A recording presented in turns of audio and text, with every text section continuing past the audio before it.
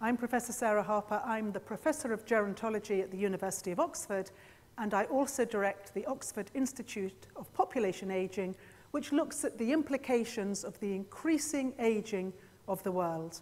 And the talk tonight is called Extreme Ageing.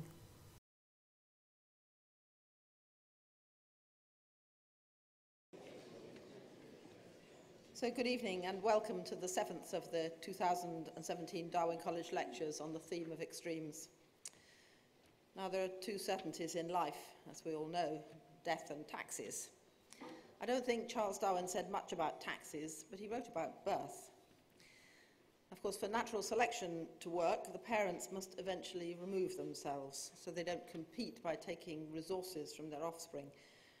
So the obvious evolutionary tax on birth is death, stopping the parents using up the resources needed by the next generation. Our cells are programmed to die, and that's the tax we pay. In Greek mythology, the fates cut the threads of life. In Gulliver's Travels, Swift warns us about the terrible fate of the Strudelbrugs, immortals who lived on an island, and the damage their economic burden did to society.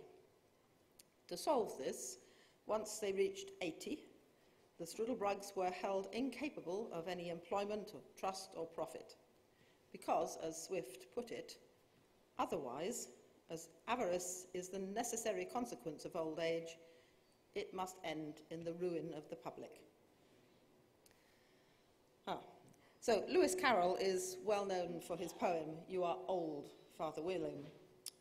It was, however, a parody of a poem written over 60 years earlier, in 1799, by Richard Southey, who became poet laureate. What he wrote was, "You are old, Father William," the young man cried. "The few locks that are left you are grey. You are hale, Father William, a hearty old man.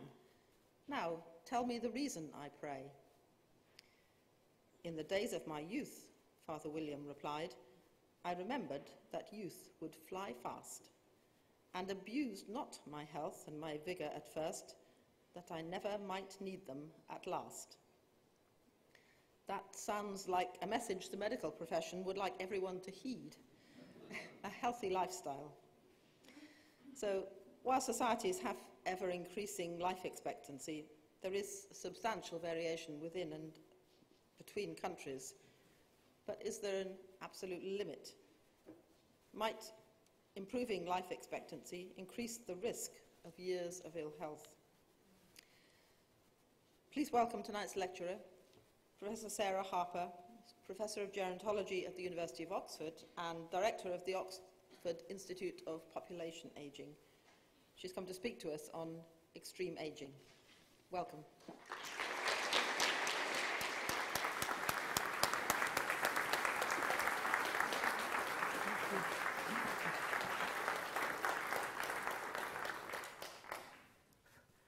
Thank you very much, and thank you to Darwin College for inviting me to give this lecture on extreme ageing. I'm publishing a book with CUP. This morning I got an email from my editor who said, "I'm really sorry I can't be there tonight because it's his mother's 90th birthday this evening." He said, "You're talking on extreme ageing. That sounds horrific." Now, I do hope that you're not sitting there thinking this is going to be horrific, because extreme ageing, in many ways, is something that we should celebrate. Because extreme ageing, from a chronological point of view, is that we are living longer and longer to a limited extent, or a certain extent, in better and better health in order to get to those ages. And rather than have people dying across the life course, we are enabling people to live long, healthy lives, although there is a period of ill health at the end of those lives. So what I want to talk to you tonight is about changes in longevity, that is, how long can human beings live, and changes in life expectancy, which in a way, the way of conceptualizing that is how long can populations live. So life expectancy, very simply, is when you have half your population living to a certain age. So it's going to be longevity, life expectancy. How long can we push those back? How long are we pushing those back? Should we be doing this? and what are the implications? So if we start, this is the world's first supercentenarian. A supercentenarian is somebody who reaches 110 years. And it was Gert Bungard, and we don't know that much about him. We know that he was born and brought up in the Low Countries of Europe, and we know that he was a foot soldier with Napoleon, because he was born in 1788. And he lived until 1899, just before the turn of the century, and he was the longest lived man at that time, 110 years and 135 days. And in fact, he had the record male life until 1966. And the thing to think about is we have always had long-lived individuals. At that time, there were probably about 100 centenarians in the whole of Europe. Now we have about 12,000 centenarians here in Britain alone. So what we have seen, and this is what contributes to the aging of our populations and societies, is more and more and more people reaching these longer years. But we have always had people who've been able to push the boundaries back and live longer. So Jeanne Calment of France is the longest verified human being. She reached 122. And the longest lived man, verified man, was a Japanese man, Kimura, and he died at 116 years.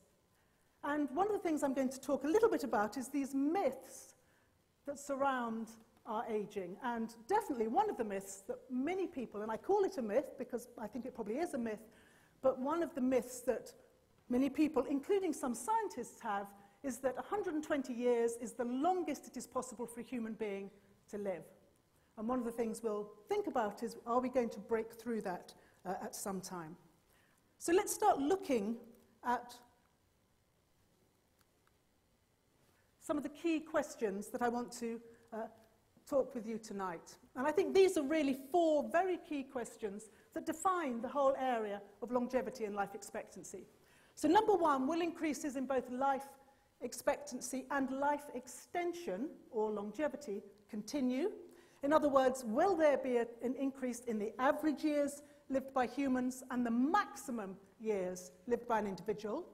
Will life expectancy increase in line with life extension? Will we all enjoy the benefits, or will it be just for a few? Will increases in life expectancy be accompanied by increases in life extension? Or are we going to see what we call a compression of life extension after probably 100? And will advances in health, in life expectancy, be accompanied by advances in healthy life expectancy? Let's look at the first one, because the first one really is going to frame what I'm going to talk about for most of the lecture. This is, I'm sure you've seen this, the classic expectation of life at birth curve. On the far side we have 1841, and on this side we come up roughly to the current 2012. And the thing to notice on the far side is a flattening. And in fact, if we're to project that all the way back, one could see that life expectancy at birth stayed at around about 30 to 40 for centuries. And part of that was the huge deaths that we experienced with infants and children and women in childbearing. And then, obviously, infectious diseases, civil strife, etc. And then something happened around about the end of the 19th century, and life expectancies started to take off, and you can see have consistently risen. So much so that we are expecting at the moment for life expectancies to continue at the rate of 2.5 years per decade. Or you can think of it as roughly 15 minutes per hour. So the hour you're sitting here will actually give you an extra 15 years of life to go and do something else.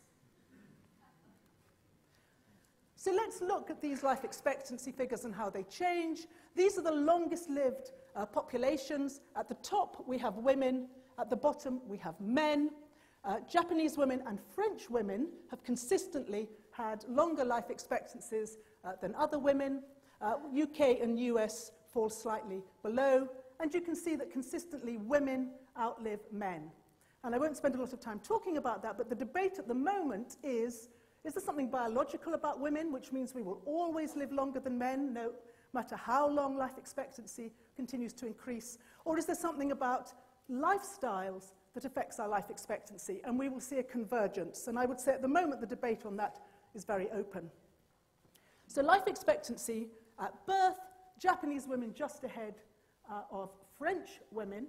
And many people have questioned why this should be, because in fact, obviously, the difference between a Japanese woman and a European woman, genetically different, particularly at this age, very different environments in which they grow up, very different, particularly diet and other lifestyles. But why such a difference between French women and UK women? And one of the French demographers, Rabin, he has posited that in actual fact it's not so much between French and British women, it isn't the channel that is the divider, it's actually the line should be drawn halfway across France. So southern French women have longer life expectancies than northern French women, and northern French women and British women have very similar life expectancies, and it's probably to do with our diet. Now, it's more complicated than that, and we'll start to unravel it, but we think probably that is, to date, one of the reasons why we've seen these differences.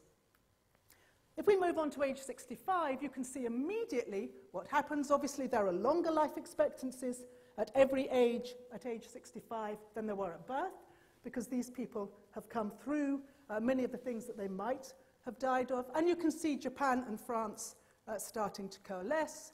And then when we get to 80, in fact, French women live longer at 80 than Japanese women. So at age 80, the average life expectancy is 11 years at age 80 for a French and a Japanese woman. This is some latest data that just came out last week from the Lancet, and this is projecting female life expectancy at birth by 2030.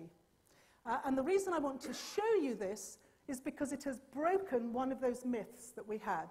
If we zoom in here on the top 10 countries, these projections suggest, you can see right at the top South Korea, that South Korea by 2030, at birth, their life expectancy will be over 90.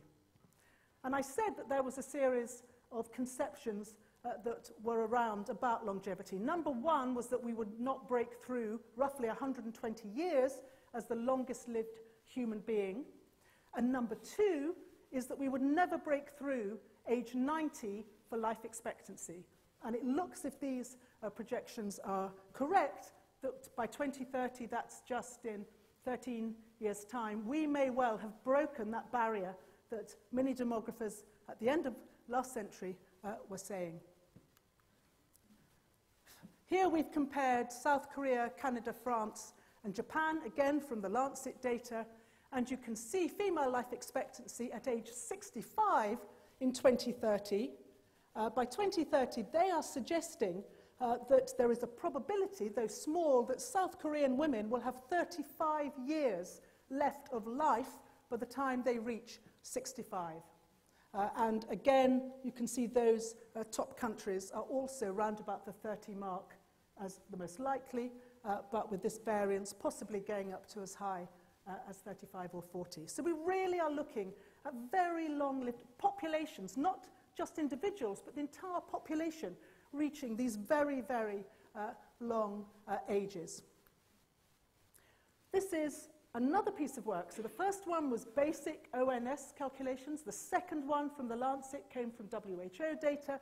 This is data that was published in the Lancet by Christiansen in 2009, and this comes from the Human Mortality Database. And the reason that this is important is that we have demographers and biodemographers from different perspectives using different databases coming out with very similar conclusions. And this one is probably the most stunning one of all.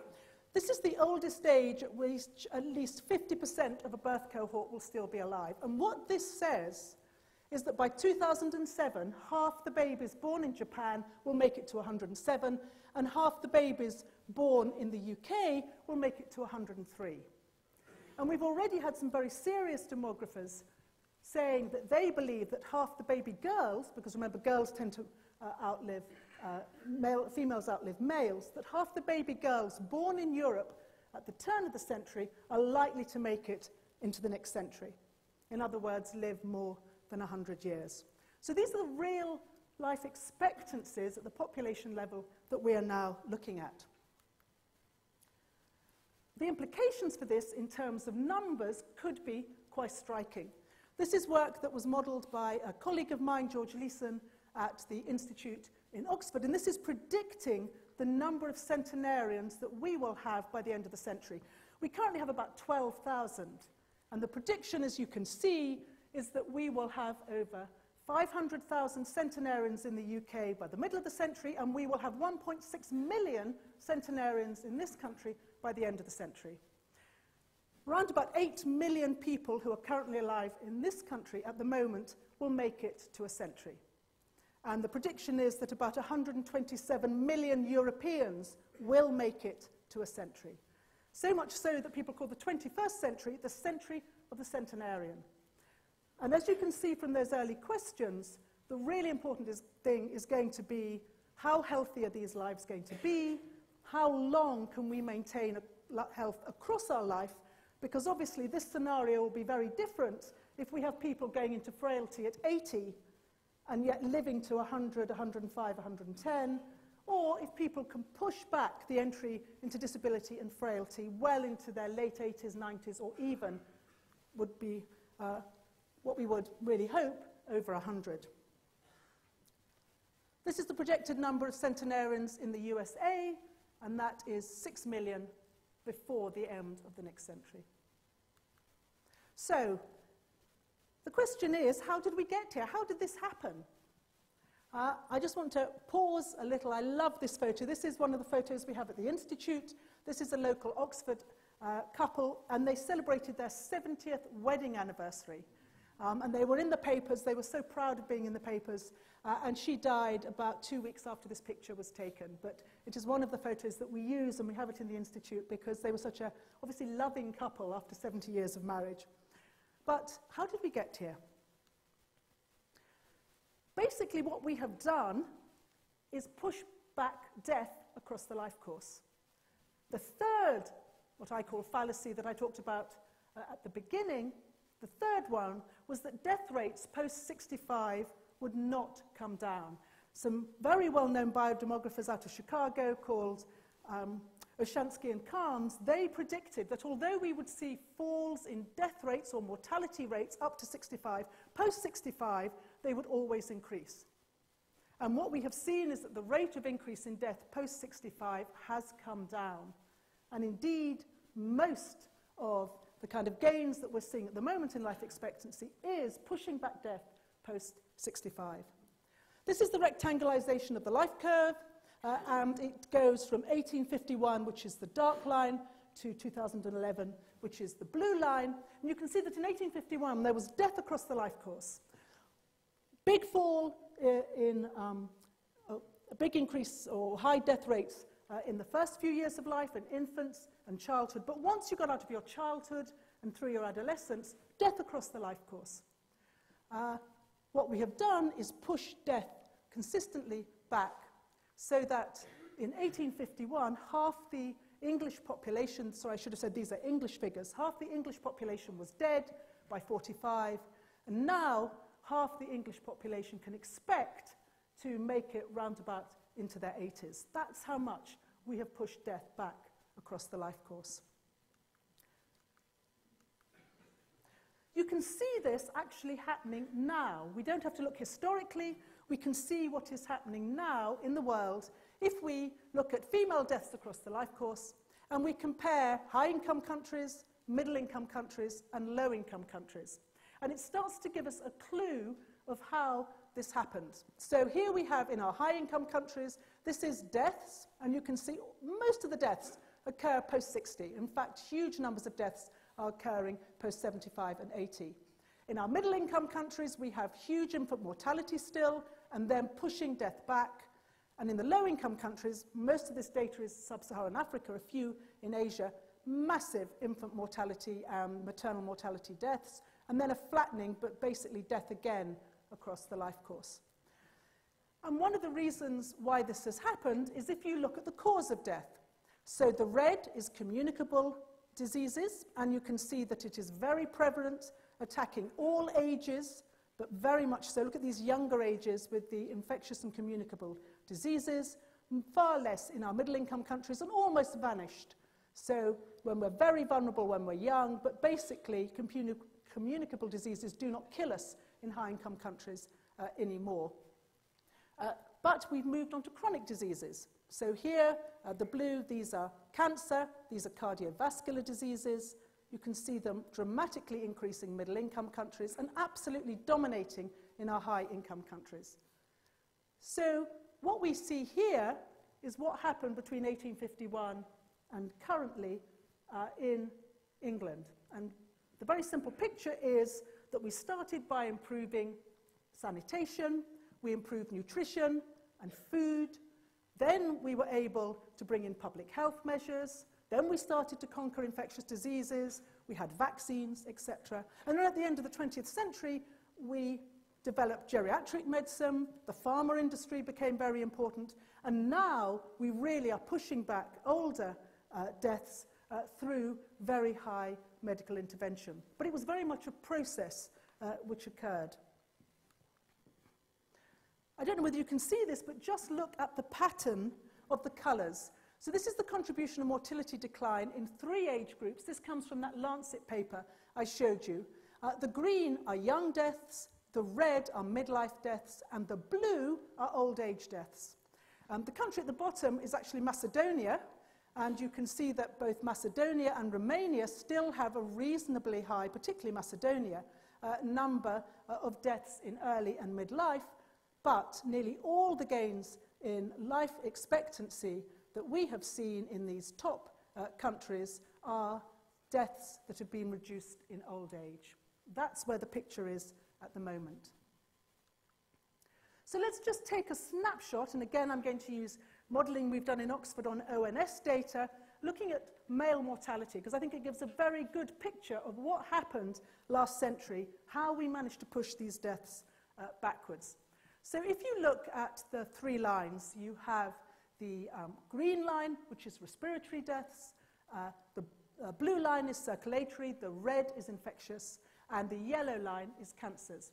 And if you start, first of all, let's look at the infections. Here, this is, oh, sorry, how do I go back? Go back. Here we have the First World War, the flu epidemic. Here we have infections surrounding and infectious diseases surrounding the Second World War, but basically a flattening.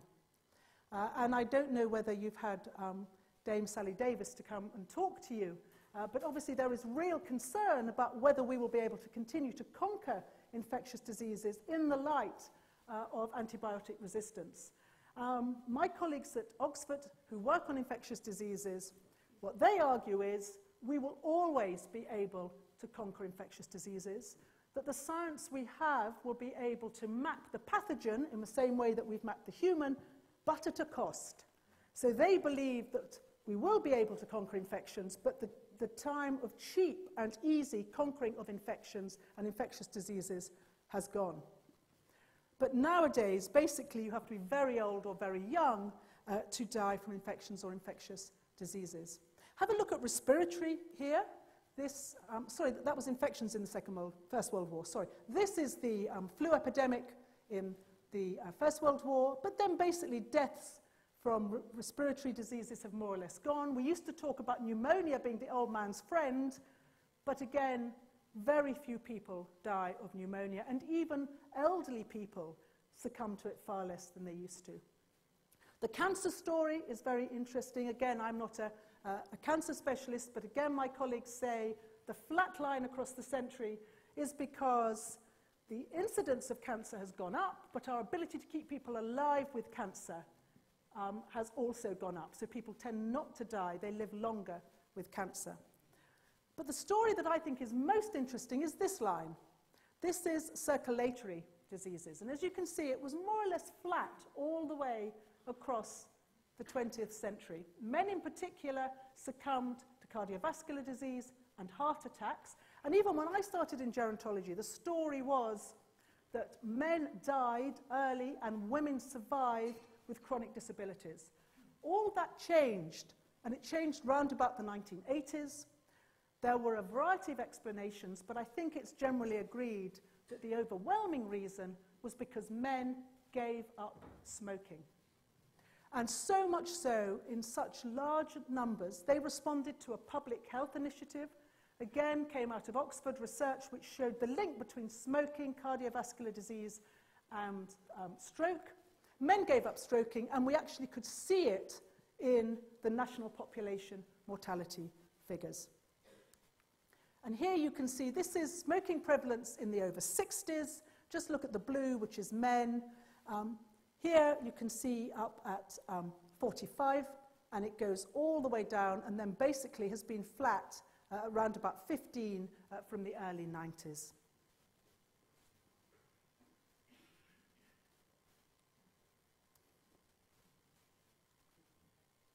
What about young people? Because one of the things that people often say is this, you're talking about all these life expectancies, but young people face very, very different factors than the cohorts that have gone before, and particularly, what about young people and the current curse? Because I think if smoking was the thing that killed large numbers of people in the 20th century, then the thing that kills people in the 21st century is probably going to be linked to obesity. And I just want to take you through a survey which I think highlighted some real concerns to the question around life expectancy and healthy life expectancy, and go some way to answer the question, will things like obesity shorten life expectancy, or will it, more importantly, shorten our healthy life expectancy? And I'm just going to show you, this should work by itself. This is obesity in the United States. And this is a survey that they started in 1986, looking at, by a particular measure, the percentage of the population that was obese. And you can see they had no data. They really weren't collecting data in many of the states. And we have blue here, which is less than 10%, and we go all the way down to over 35%. And I'm just going to run this, and it should run by itself.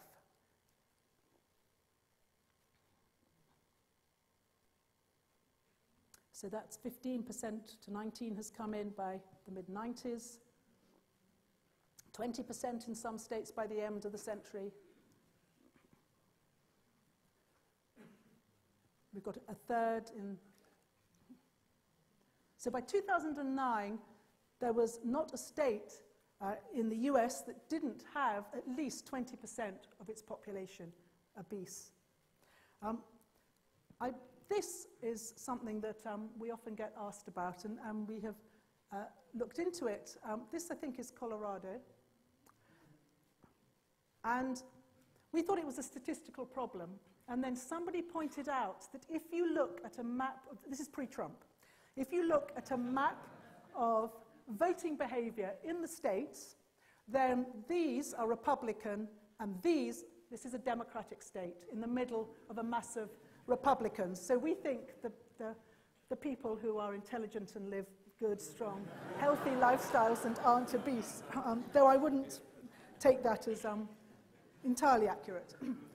The reason why this is important is because of two studies that were done during this time. The prevalence of obesity isn't just in the US. I've only given you by this particular this is a BMI over 30 for, in fact, in this case, women aged over 50. And you can see the US is high, but so is Spain and England. And interestingly, one of our longest-lived populations, Japan, in this particular study, had very low levels of obesity. But at the time that this study was done, there were two very interesting meta-studies carried out.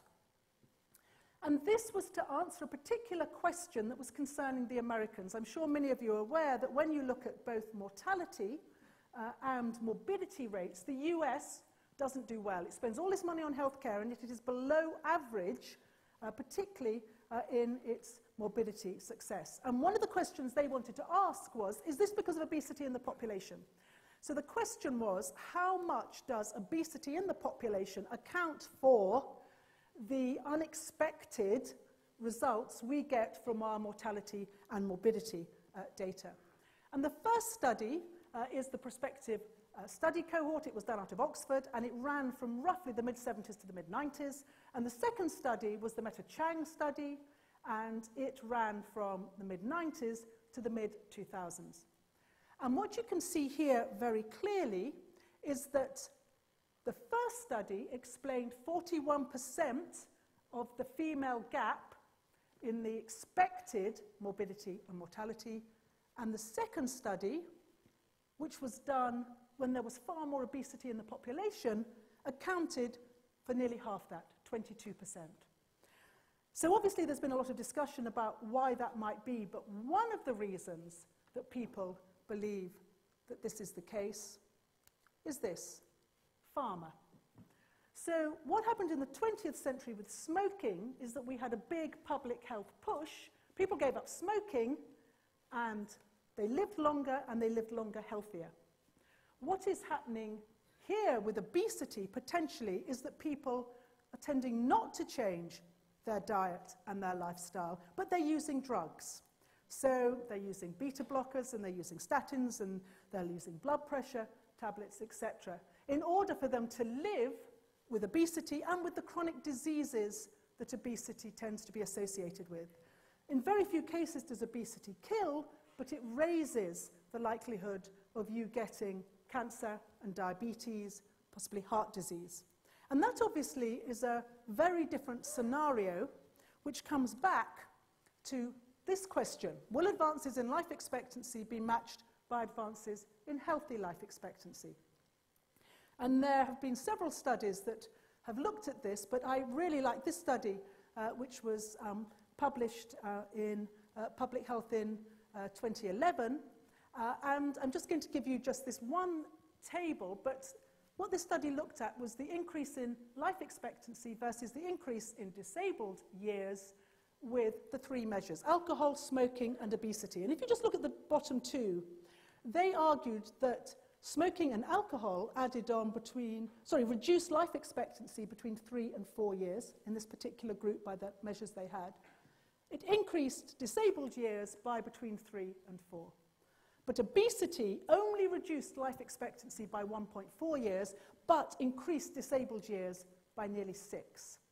And this obviously is a scenario that is not going to be particularly supportive of healthy life expectancy if we continue to have the rates of obesity and high incomes within our countries. But there is good news, and I'm very embarrassed having to talk about this, because the authors of one of these studies, the UK study, Carol Brain from Cambridge, is actually sitting in front of me, and I'm absolutely terrified I'm going to describe it wrongly. But basically, the good news seems to be around dementia. And this was published in The Lancet in 2015, and many of you may have read about it because it got a lot of publicity at the time. And you need to look at Carol's study, which is this one. And what this suggested in this particular study was that there seemed to be a reduction in both age-specific incidence of dementia and prevalence of dementia in the population. And what the researchers did was they explored a variety of factors, and definitely factors around lifestyle, exercise, medical intervention seemed to be important, but one of the other factors that they considered was education. And we know there is a relationship between education and people showing symptoms of dementia. I think it's generally accepted that it's unclear exactly what that relationship is. Does education protect you from dementia, or is it that if you're very highly educated, you can hide the symptoms of dementia? But whatever, there is a relationship that highly educated people tend to have less symptoms of dementia. But this was then confirmed just last year by a large study in the Journal of the American Medical Association, where they found in their particular, this is a big national study coming out of something called the Health and Retirement Study, and they found that dementia prevalence declined significantly from 11.6 in 2000 to 8.6 in 2012. In there, they had 21,000 people over 65, and they believed that one of the overriding reasons was education. because this particular cohort that is now going through has, on average, a year's more education than older people previously. And if you go back, it's obviously that America changed the date at which people had to stop compulsory education. And they argue that actually an increase in education at the population level is now coming through into the dementia figures. So there is some light in this particular area, if it is that as we educate our populations to a higher level in high-income countries, then we may see a reduction in the prevalence of dementia in our older populations. Okay, very quickly, just to summarize this, life expectancy and healthy life years at the European level. We have European countries here, age 65, this is life expectancy, and the same countries down here with healthy life expectancy, and you can see that if anything, the gap has been increasing. And when we get to 85, you can see quite a significant gap forming here. So even if we take this, this is roughly remaining years of life. Here we have 5, but the same remaining years of healthy life is 3. So this is even at the national level, we see this gap occurring. I want to continue to explore this, but actually move on to this question, which of course, I've been talking at the national level, and yet we have to understand that there is huge inequality in these figures. And I'm going to demonstrate this by putting both healthy life expectancy and life expectancy together. Will we all enjoy the benefits of longevity? Will we all enjoy the benefits of healthy life expectancy? This is some work that we recently did for the Government Office of Science in the UK, and it's national figures for England 2012 to 2014. Here we have the most deprived populations, and here we have the least deprived populations. And the blue is life expectancy, and you can see at age 65 in the most deprived, they have about 16 years, but only 6 years in good health. That's nearly 10 years in not good health. And you can see here we have up to 20 years life expectancy, but only 8 years in not good health. So not only do we have inequality in life expectancy, we're seeing growing inequality in healthy life expectancy. And not to dwell too much on this, this obviously has huge social policy implications, particularly around things like care. If you like, those people who are most dependent on benefits are likely to have the longest time with disabled or not healthy life expectancy. I want to look at this in a little bit more detail and draw on some work we recently did in Oxford. This was, we had access to a 2 million UK data set, and 500,000 of ours, so 500,000 of these pensioners, pension holders were dead. And so we could really try and tease out what were the factors in inequality behind their deaths. And the reason that this is important is that when I showed you those national figures, remember that's the whole population. So we have a complete spectrum of those people with all different types of deprivation, education, income, etc. These are only people who've got occupational pensions. So these people already we have lifted out, and this is a subset. So these people are in careers with occupational pensions. But look at the difference even within this group. So if we compare UK life expectancies from age 65 with the bottom 20%, which is here, low income, ill health retiree, unhealthy lifestyle, they had life expectancies of 12 years. Compared with our high group, who, this is the top 20%, they tended to have high income, normal health retiree, and a healthy lifestyle, and they had 23%. That's a difference of 11 years in an occupational-based pension system.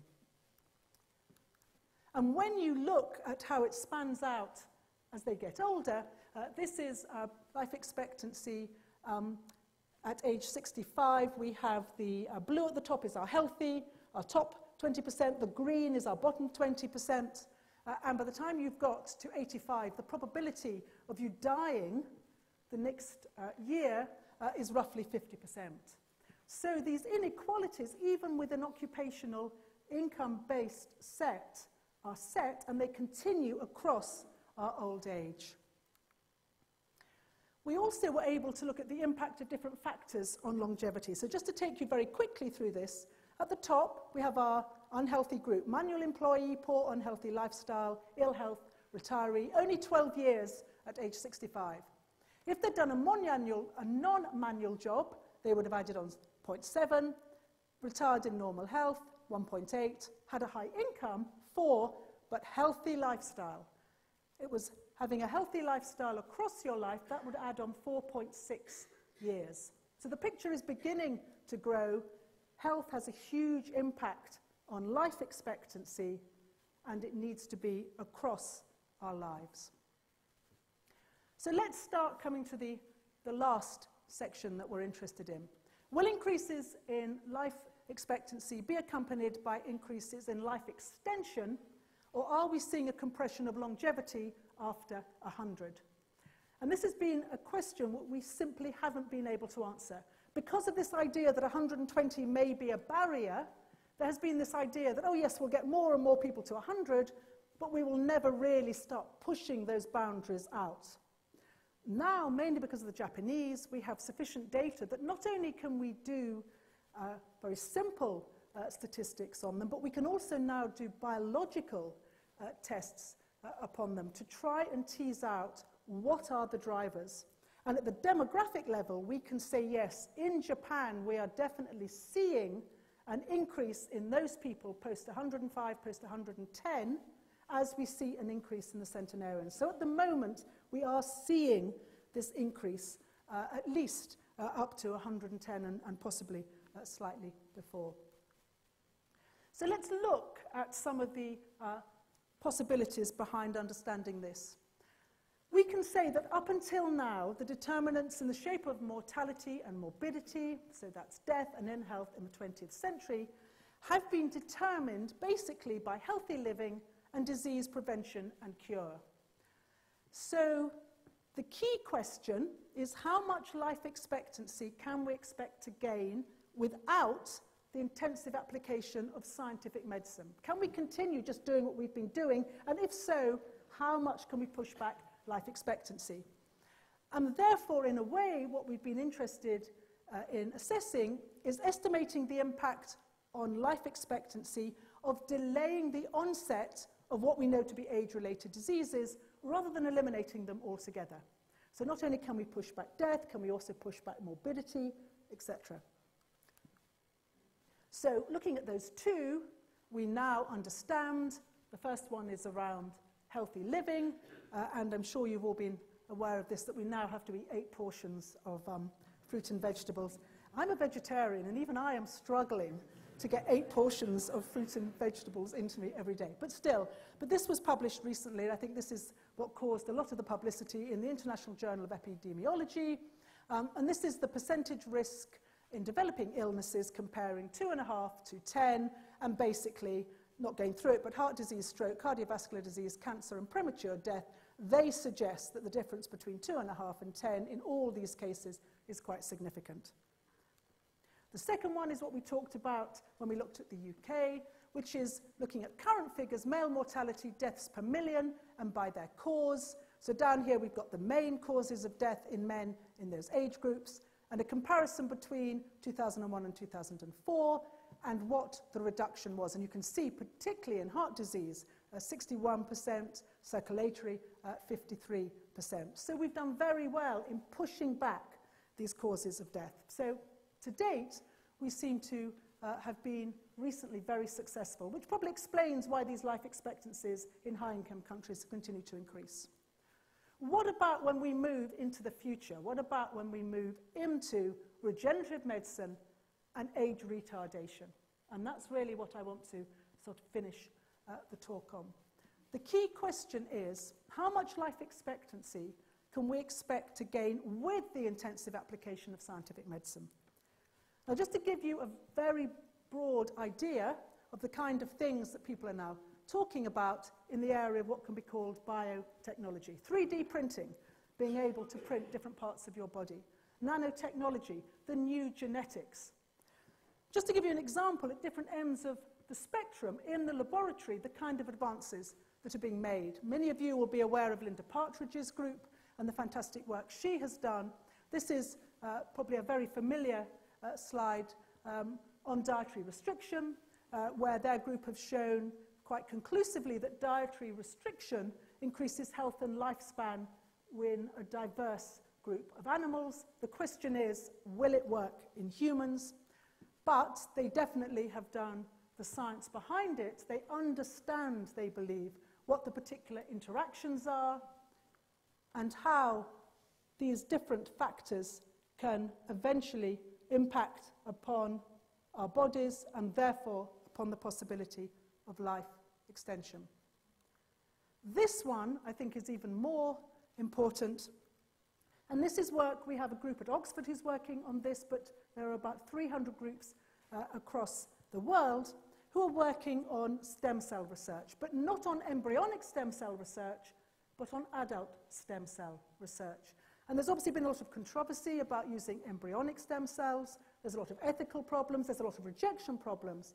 But we now have the ability in the laboratory, at least, and in some trials, to do this, to take human skin cells, to reprogram them, to turn them into stem cells, to turn them into therapeutic stem cells and insert them back into the body.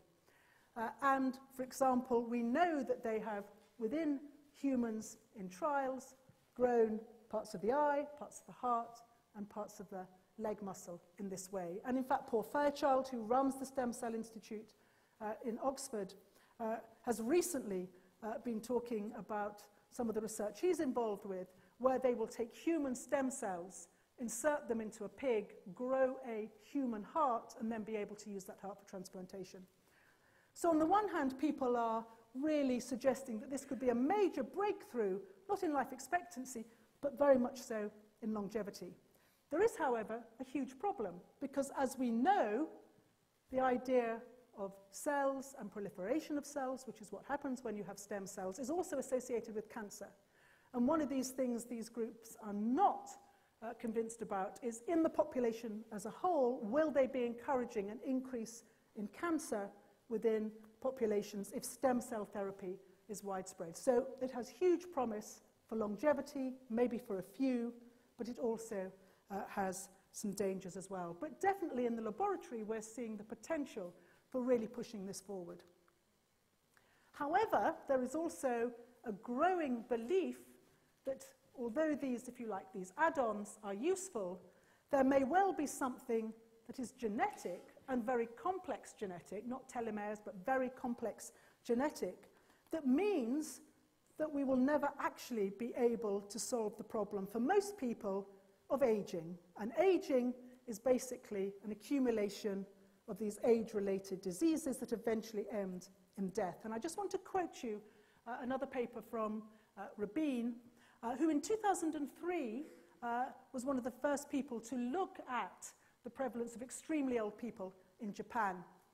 And they found that in actual fact, these very long-lived people who were over 105 were actually different from those people that were over 100. And he suggested that they were biologically, in terms of health, round about 10 years younger, in so much as the controls were 10 years older than the people who were of very old age. They possessed significantly better biological and physiological risk factor profiles. They had less age-related diseases and better physical and cognitive function.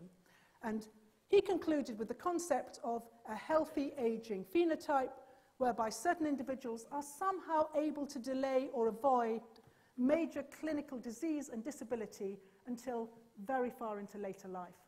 And there is now a burgeoning group of published research which is coming to the same conclusion, that very, very old people, people who are over 105 or over 110 in particular, they tend not to show the degree of age-related disease you would expect until very late before they die. It's as if they can push back the onset of these age-related diseases, but when they get them, they tend to die very quickly.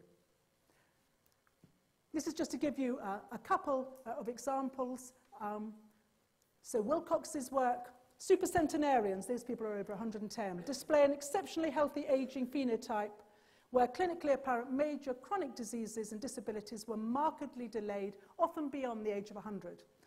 Or in 2015, Morris's work, long-lived cases had metabolic profiles that suggested higher insulin sensitivity, etc., lower glucose levels, lower insulin.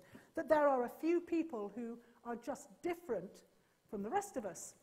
And if that is the case, then it is very likely that whereas we may be able to extend the lives of a very few people, it is possible that for most people there is something about reaching 100, 110, possibly 115.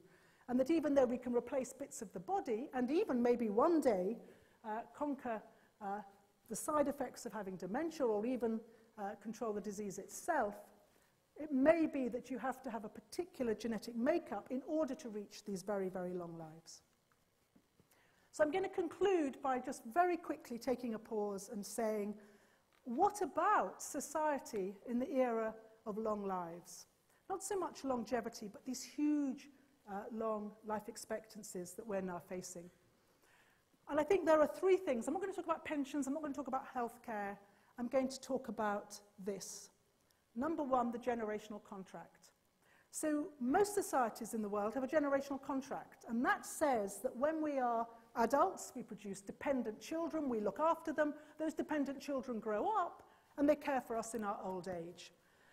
Many people in Western-style societies, and in fact in Eastern-style societies, where this has been very strong, are beginning to question this. And they're saying, given that we have cohorts coming through who have been very successful in pushing back death and now are living into older ages, should they not be taking more responsibility for that old age? Should we not be moving to an adapted generational contract?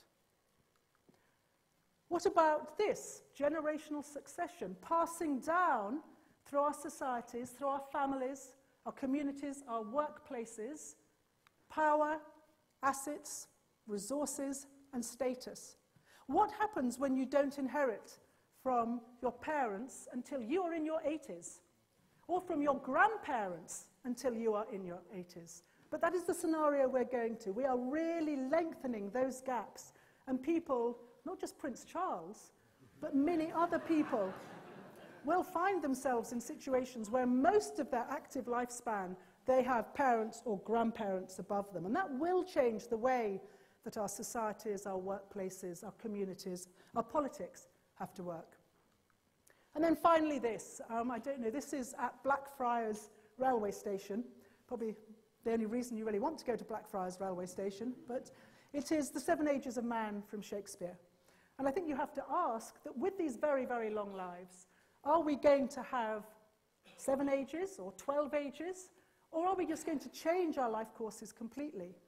A couple of years ago, I was talking to the City of London Boys' School, and they had told me I'd be talking to the 6th form, and in fact 70 boys eventually arrived, including a group of 12-year-olds. And I thought, how do I talk about longevity to a 12-year-old?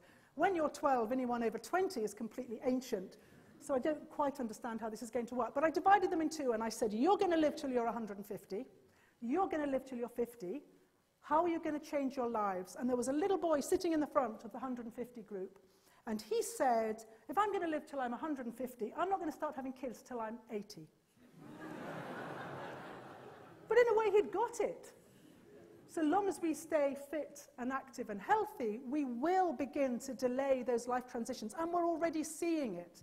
We in this country already know we're delaying the status of full adulthood. It used to be in your early 20s that you left home, you got married, you had kids, you got a job.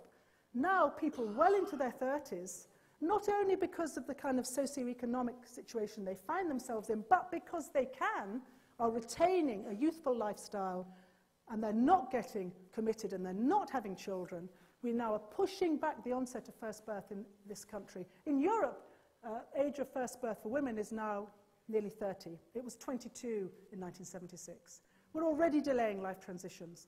And I think the idea that we will go forward in a society where we spend 25 years in education, we then work till we're in our 50s or 60, and we then are alive for 40 years after that, I think that is unsustainable, and we will probably see far more fluid life courses coming through.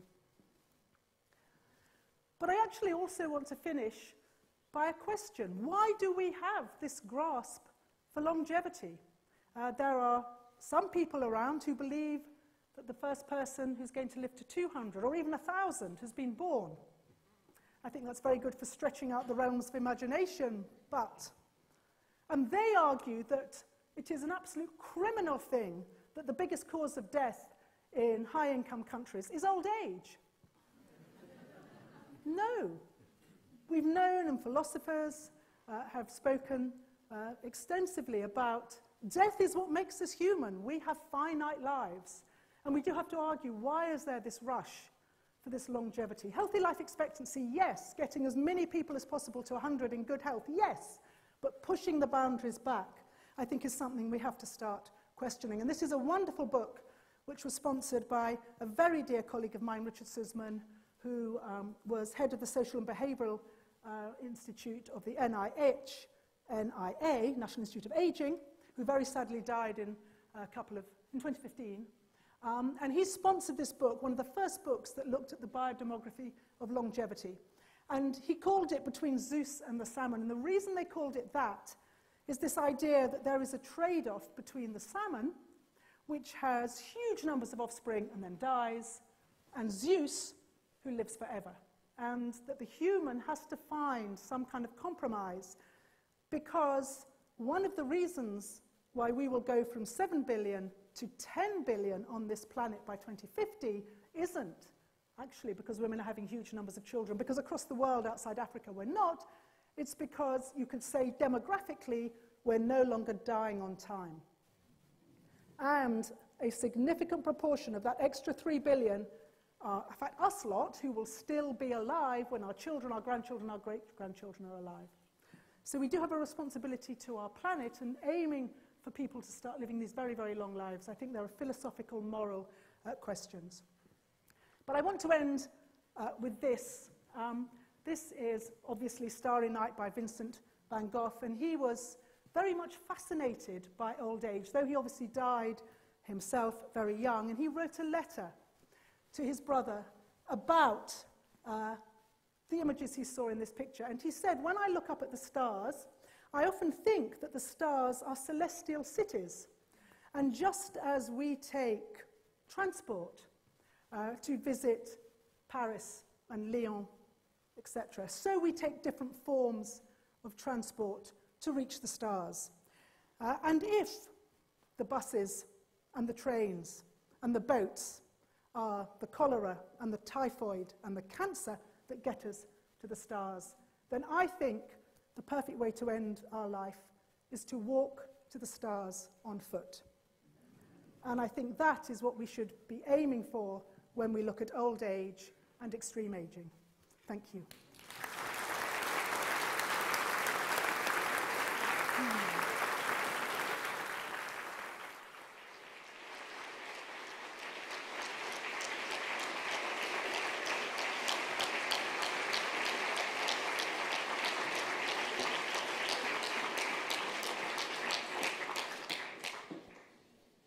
Thank you very much indeed for a fascinating and challenging lecture. Initially, increasing longevity, it sounds pretty attractive, provided, of course, it comes with good health. But as Sarah has just explained, and described, the impacts are very wide-ranging and potentially very difficult. The environmental, societal, and political consequences of aging populations and the decreasing proportion of young people will present a broad range of very difficult problems that will be different in every country. Churchill said, "There's no finer investment for any community than putting milk into babies."